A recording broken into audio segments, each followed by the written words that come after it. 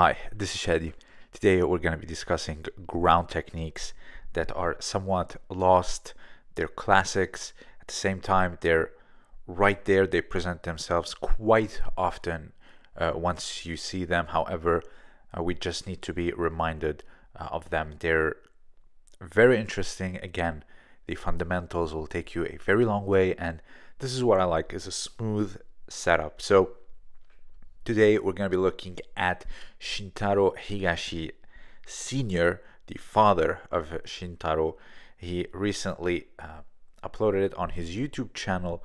It dates back to 1995, and it has a lot of really good stuff that we're going to be going through. Of course, I will leave the full video in the description below for you to check it out. So the first one is a classic cross choke, and it looks like he's just going over the lapel with both hands on one side.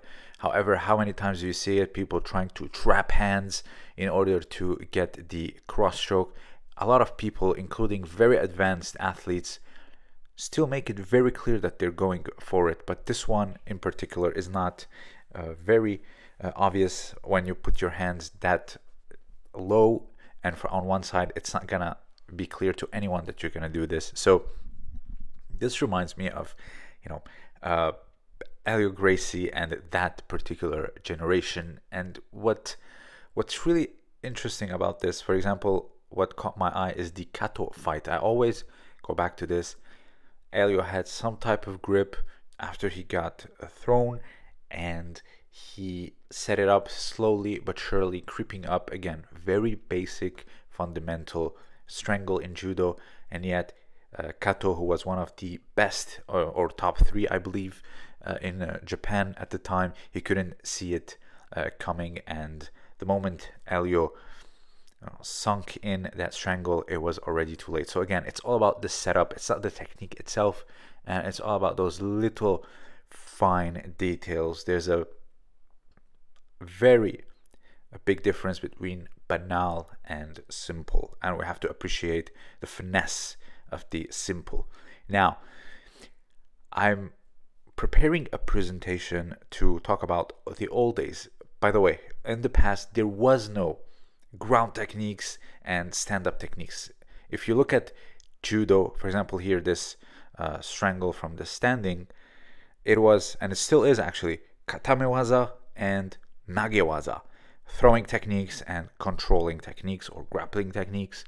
So this idea that you only do techniques on the ground, it's simply due to competition. There's a big presentation I'm looking to do for it, and I'm planning to collect the evidence or the materials on it. So now, this one here is actually brilliant. So this is Kuzure Kesa Gatame, or regular Hon Kesa Gatame.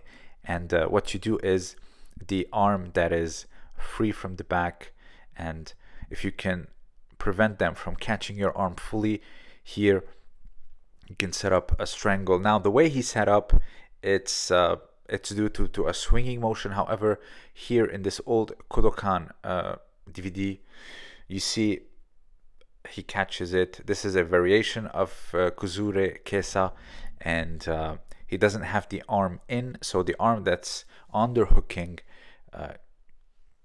the one that's on top here, you see from the back.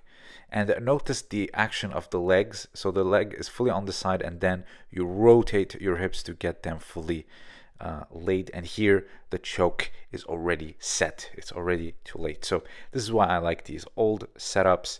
This next one is Hadaka Jime, or naked choke. And how many of you are in this position when you roll? Most probably every night.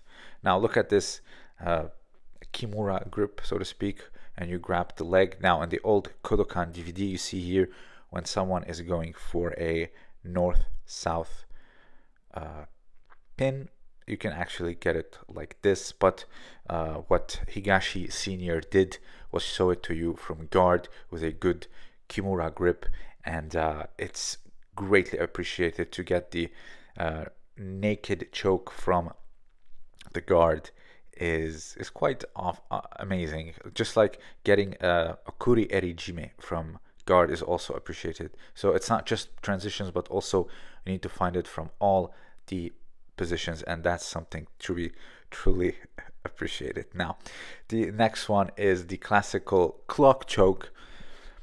A lot of people say it's a clock choke because they have to scissor their legs and roll around, and it's expending a lot of energy, and this is not how the strangle usually works. You actually close everything in, then you get past the shoulder line and drop and sink in your weight on the back of the neck, and you get it. There's no need to do big movements. So this one here where you put your arm almost like a headlock and you put your forearm almost on the ground, that's also another one where you don't see anymore, and again, they're just right there, they present themselves.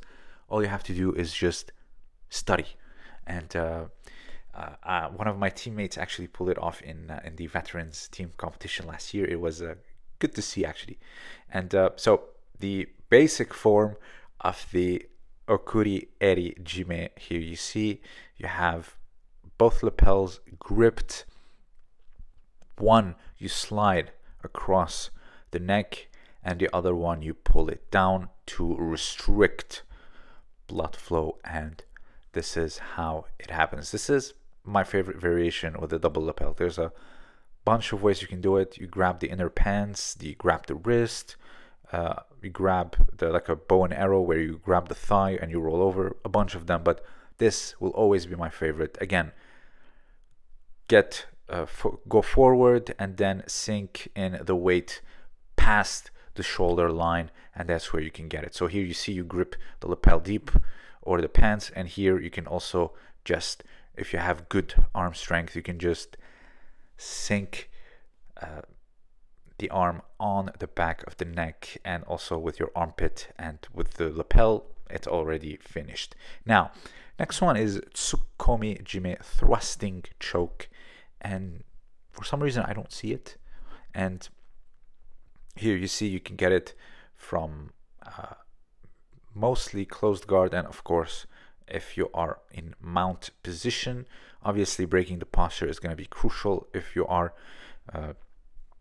doing the guard, but here the mount, you obviously have far more leverage. Be careful, don't do it when you are in someone's guard. This is a big mistake a lot of people do, so it's important to have slack in the lapel, and then you push it, not too tight or too deep.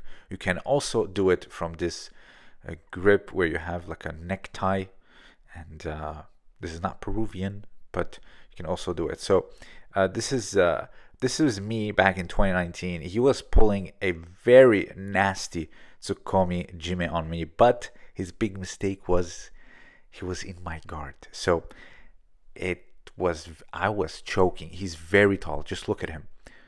He's like almost 2 meters tall and like a really tall kid. And this was 5 years ago now. Wow.